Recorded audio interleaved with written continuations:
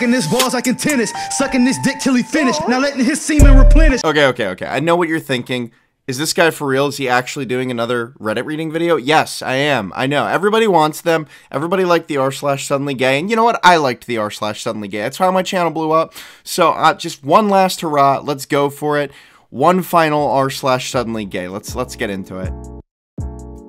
I genuinely love and care about you guys, and that's the best way that I can describe it. You are like a whole bunch of kittens, and I love you! Not every creator will feel the same as me, and that's fine, but I'm being genuine every time I say it. I love you, and I care about you. No, he fucking doesn't. According to Twitter statistics, only a very small percentage of my fans are toxic, so if you generalize all of them, consider educating yourself. It's free, and you can always change your mind later.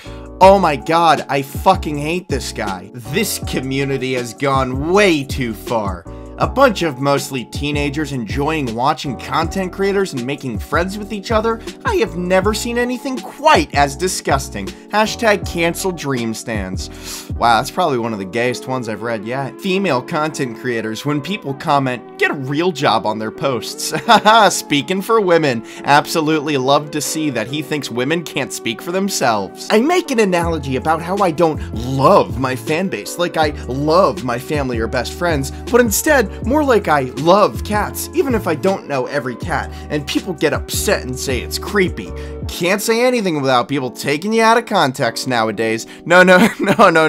It was creepy. You sounded like a Discord groomer, like, come here, kitten. My 1.16 run was just rejected after research due to it being too unlikely to verify. A video was made by a head mod and YouTuber, Geosquare, using my name and clickbaiting cheating speedrun in order to get easy views. Definitely a response soon. Total BS. Now I can tell you guys, as an economics student, I've learned about statistics, and looking at the data, dude clearly fucking cheated. The luck that he got is literally trillions to one. Like, the odds of him getting the luck that he got, it's more likely that you're gonna get struck by lightning like 20 fucking times in a row, and then just randomly get shot up into the sky and fall into Jupiter. Like, it's not going to fucking happen. He clearly cheated, he lied about the situation, and he's maintained that lie. He is gay. It's weird to obsess over people. Have them as your profile pic. Always tweet about them. Tweeted by Tom Brady 7964, profile picture Patriots logo, currently wearing Tom Brady jersey.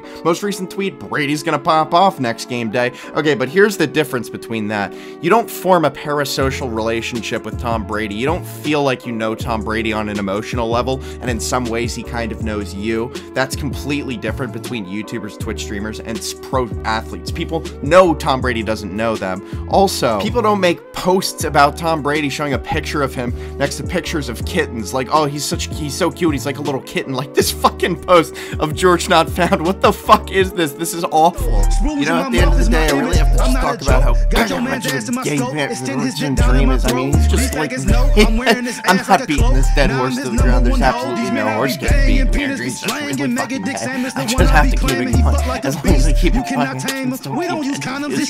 I still keep getting views. I keep making fun of dreams.